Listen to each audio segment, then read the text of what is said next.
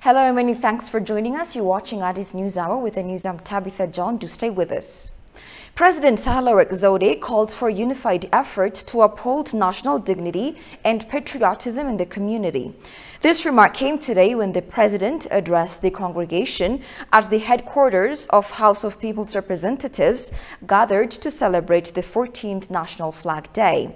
Participants of the event also expressed the need to strengthen national unity and respect the national flag.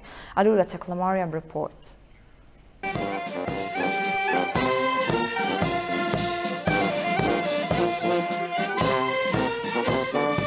Ethiopia's National Flag Day is celebrated on the first week of October every year. It now turns 14 years since the Flag Day has been officially marked as a national celebration. The 14th National Flag Day has been observed in different parts of the country as well as in Ethiopian embassies abroad. Speaking on the occasion held at the headquarters of the House of People's Representatives of Ethiopia, President Sahle-Work Zewde said Ethiopia's flag symbolizes the heroism of Ethiopian ancestors who had sacrificed their lives to safeguard the country's sovereignty. ሰንደቅ ዓላማችን በትውልዶች መስዋዕትነት ያስጠበቅነው የነጻነታችን ምልክት ነው። Our flag is the symbol of our freedom ensured by the life sacrifices of Ethiopians in different times.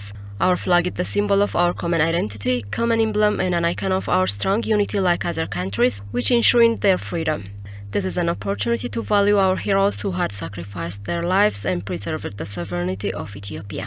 We should also use this event to make another history that can help prosper the nation in a new chapter and hope. At the global level or in sport competitions, we Ethiopians are not only identified by our names but also by the green, yellow and red colors of our flag. A flag holds people's equality and hope. So this generation had the mandate to preserve and maintain all the values of the national flag. የህዝቦች እኩልነት የህዝቦች ተስፋንም የያዘ ነው ሰንደቅ ዓላማ። Meanwhile, legal expert Zeleke Temesgen explained the objective of having similar event. He said the flag symbolizes Ethiopia's unity and their quest for national pride. The reason why we're celebrating the Ethiopian Flag Day is that because it shows clearly the price that our fathers has actually paid for in order to maintain the unity and also the prosperity of this country. So it clearly shows that our fathers have paid the ultimate price in order to actually maintain the unity of this country. Aside from that one, it also shows that it conveys a message to the current generation of Ethiopia to also continue the process that our fathers have started. Zeleke further urged the young in particular to be inspired by their forefathers' sense of patriotism. Well, for the youth, the message that I want to convey is that our fathers, as I mentioned earlier, they paid a lot of prices. So the flag that we are celebrating today, it didn't actually come suddenly. It came actually through a lot of processes, through ups and downs.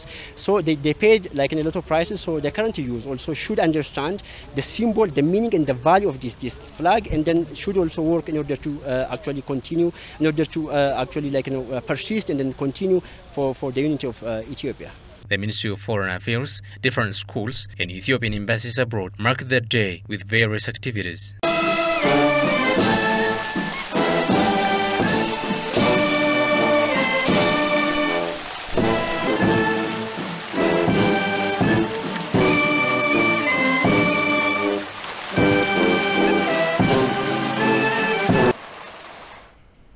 Prime Minister Abiy Ahmed called on his newly appointed government executives to look for opportunities within their respective institutions.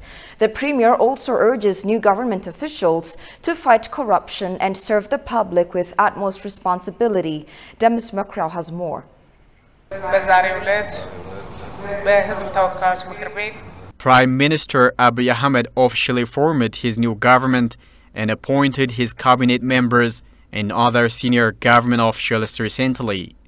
In a training being delivered to the new senior officials, Prime Minister Abiy highlighted his government way forward and urgent priorities.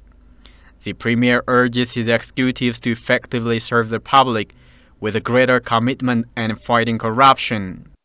ስልጣን አትለማመዱ ይሄዳል የጊዜ ጉዳይ ነው You must not strongly associate yourself neither with authority nor with corruption. They are results of repetitive experience and grow to be a habit. We witnessed several talented individuals who stumbled across the way due to corrupting habits. Upon your appointment, MEPs also alerted us that some corrupt cabinets are still within us. Thus, we have to fight corruption before it grows to be an addiction like cigarette within ourselves. አትርሱት ከኔና ከናንተ ውጭ አይደለም ሾልኮ ያለፈው ሰው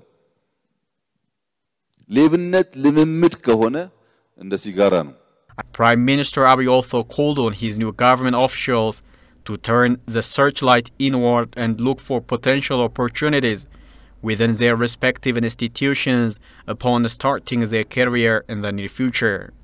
የሌለ ነገር እንድታመጡ አይተጠበቅም ያለውን ነገር በጥልቀት አይታችሁ You are not expected to achieve something non-existent, but you are only expected to deeply assess opportunities within your institution and turn it into greater opportunity.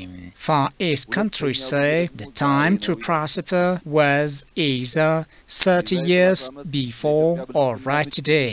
We already missed the chance before 30 years, but the chance with today is still with us. So we have to properly use it and thereby need to ensure our prosperity.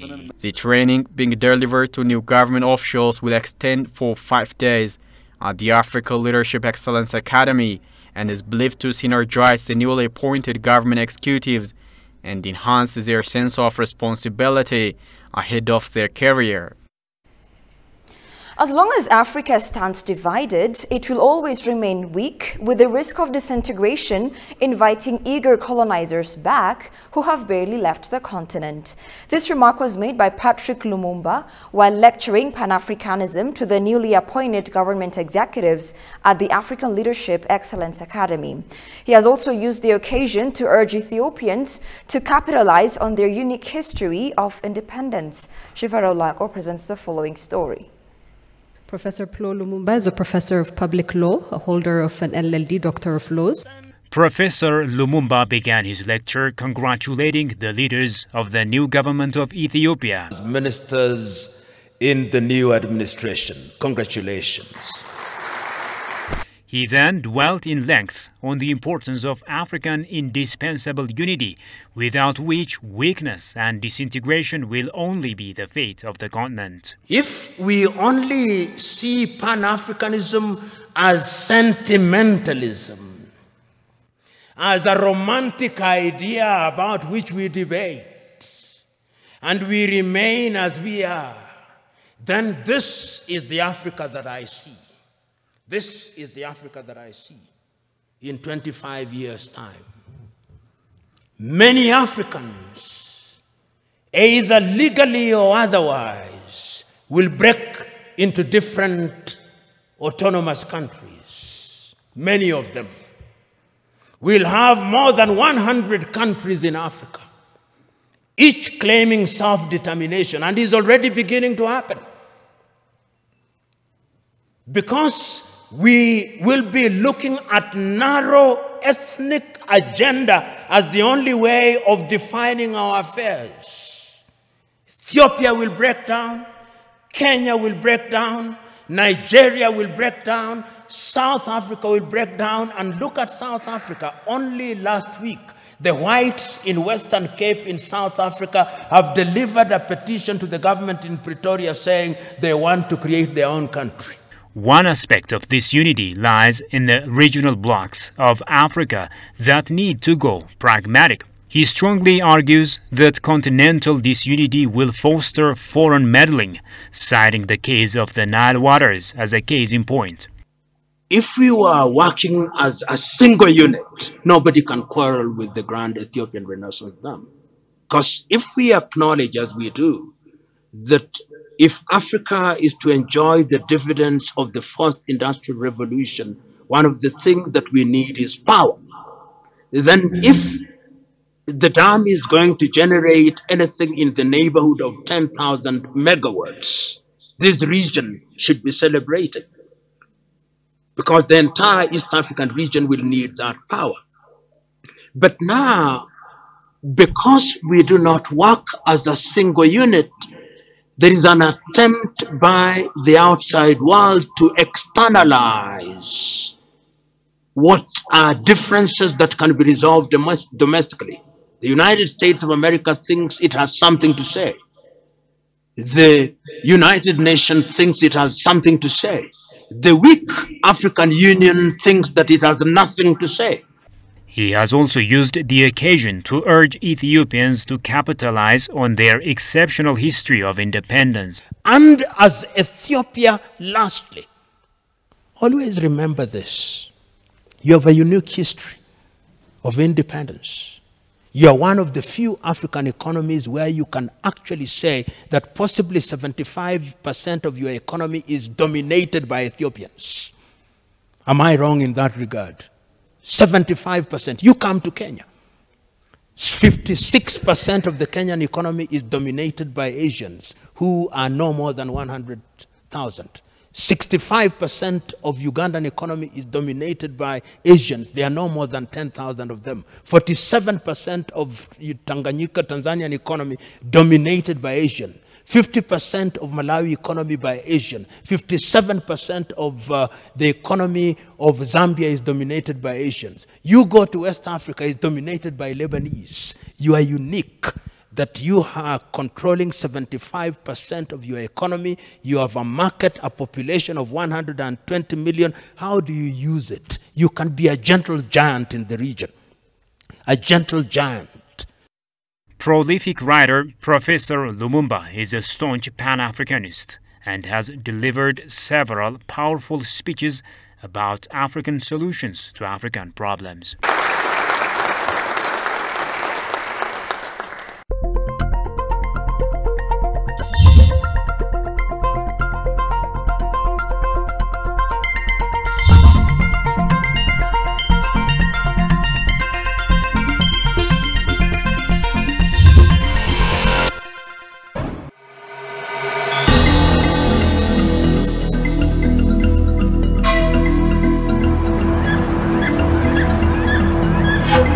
Gondar, a city of palaces and castles.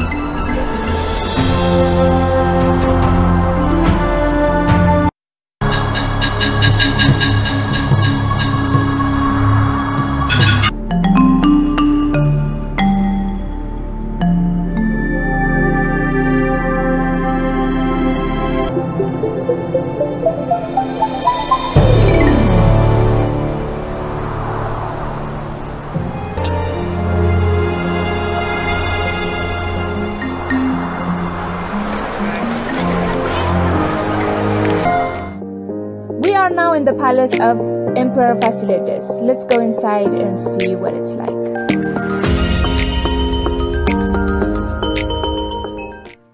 It has a unique Nubian structure and it was registered on the UNESCO Heritage Sites in 1979.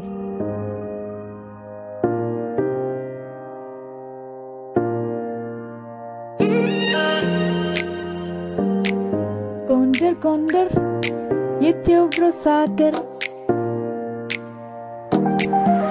This statue was made to commemorate the beloved Emperor Theodorus on January 18th of 2012.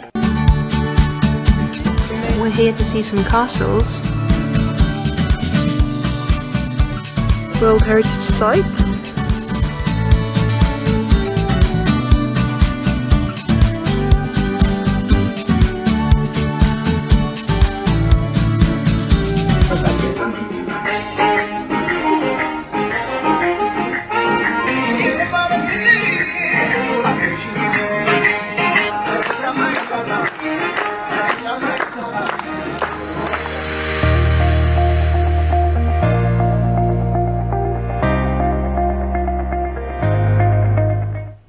Welcome back. CNN wages war against Africa's most successful airliner, the Ethiopian Airlines, as the U.S. fails to intervene in Ethiopian affairs through the United Nations Security Council. Analysts say the U.S. Democrats are not trying to disrupt Ethiopian. They are well aware that Ethiopians had abstract thoughts and knowledge and present with thousands of years of literature, architecture, religion, and music notes. Sintayo Tamrat has more. Ethiopians see the Ethiopian Airlines, the country's modern-day Lalibela and Aksum. They say Ethiopian is a modern-day Adwa, which proves they have an indomitable spirit. But today, this new spirit of Africa is facing a high level of malice from CNN. Holding discussion with ETV Languages, aviation journalist Kalayesus Bekele explains reasons behind CNN's recent report against Ethiopian Airlines. They wage a campaign against the airline because everyone knows that the national carrier plays a pivotal role in the economic, in the socio-economic development of the country. Number one, the airline employs 17,000 employees, but according to a recent IATA report, the airline has created 1.1 million direct and indirect jobs in the country, and the airline contributes about 5.7% to the country's GDP and fetches more than $4 billion annual revenue. That's a foreign currency. So whoever wants to weaken Ethiopia or attack Ethiopia, the airline would always would be a target.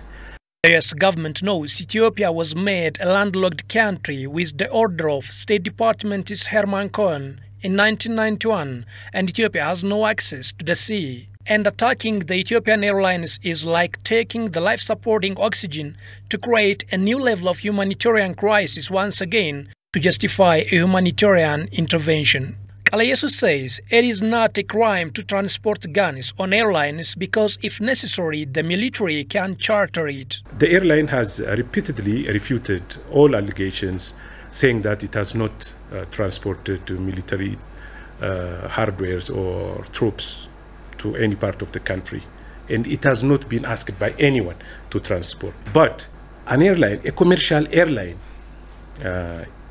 in an event of a national emergency, the military can charter a commercial airline, a commercial aircraft, jetliner, to transport troops and military hardware. In case of emergency? In the event of a national emergency. When there is a national emergency, the military can charter a passenger aircraft or a cargo aircraft, a commercial airline, to ferry military hardware or to transport troops. By the way, as we speak, this is not the first time when a commercial airline actually, for instance, as we speak now, Ethiopian Airlines is transporting UN peacekeeping mission from to Mali, West Africa. The recent CNN report on the Ethiopian airline is an ideal proof to the US policy on Ethiopia. The report is a carefully invented story to destroy the reputation and goodwill of the company. It seems that there is a well-coordinated campaign against Ethiopian Airlines by various media outlets. Ethiopian Airlines is a founding member of IATA, so it fully complies with IATA regulations, cargo regulations, for instance. And also Ethiopia as a country is a founding member of ICAO, the International Civil Aviation Organization. So again, Ethiopia complies with the ICAO regulations. All the US attempt to use UN Security Council to justify intervention failed due to lack of evidence. Now the gloves are taken off, and the Democrats' government will use everything possible to escalate the humanitarian crisis till the world has no option but to accept the Democrats' demand for humanitarian intervention. I am now joined by Dr. Ercido Lendebo over the phone for further discussion on CNN's targeting the Ethiopian Airlines. Welcome and thank you very much for your time, Doctor. Thank you very much for having me. The CNN is continuing disinformation about Ethiopian Airlines. What do you think is the intention behind these attacks against Ethiopia and its airliner? I think it's very sad to see CNN to go down like this, and I don't think this is the station's goodwill and interest. It looks personal of journalists like who is that lady. Otherwise, just a moment ago, I was speaking with one of the very known aviation journalists of Ethiopian aviation journalist, Kara Jesus, and I really asked him deep, saying that this defamation is right or wrong. In the first place, it looks fake news, but in the second place, the Ethiopian government has all the legal rights to charter an airline to do whatever emergency work, military included. I don't think there is a national or international law which forbids the Ethiopian government to do this. That was Kala's remark, and I have also seen the CNN coverage where an aviation expert is requested on the issue to explain, and she was saying the American government, based on emergency, uses so many commercial airliners, but on chartered military basis. That's the contract basis, and this is a normal practice of government, and anybody can do this, and it's not a big deal. And government has been doing this, for example, during Meles Zenawi. Our government definitely used the airline for military transport. At that time, CNN has done nothing, or whatever. So, for me, it looks a personal thing with a very wrong journalist. Otherwise, I don't think this is a professional and in the best interest of the CNN station itself. So how do you think this situation can be remedied? Any comments for the Ethiopian Airlines to maintain its track record and win this particular battle against the CNN?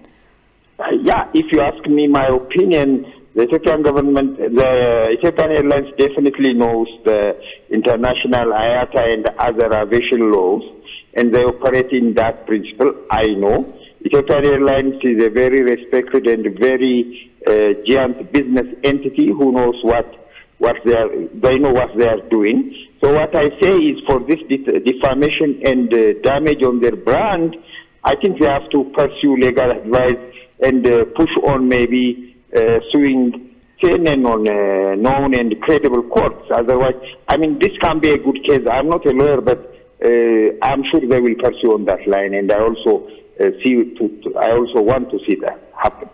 All right. Thank you very much, Dr. Ercido Lendebo, for your insights. Have a great evening. Thank you. Thank you very much.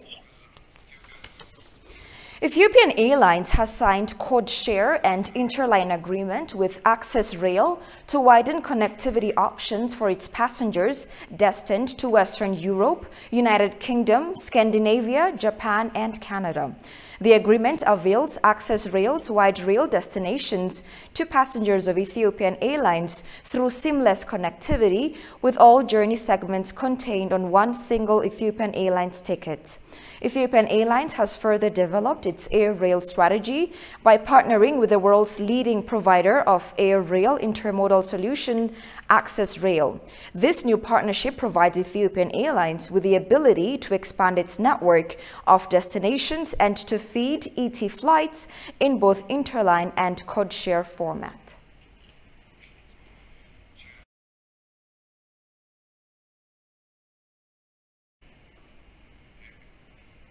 The Ethiopian Coffee and Tea Authority stated that China continues to be among the top importers of Ethiopian coffee in August. The Chinese market is becoming a major destination for the nation's coffee exports, the authority said.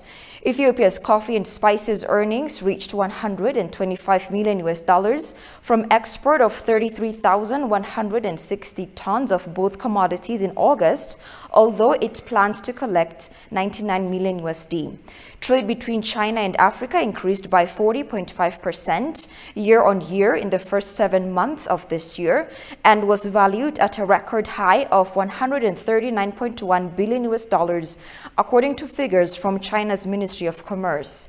Export of sesame seeds to China currently constitutes close to 70% of the Ethiopia's total export of the product in the global market.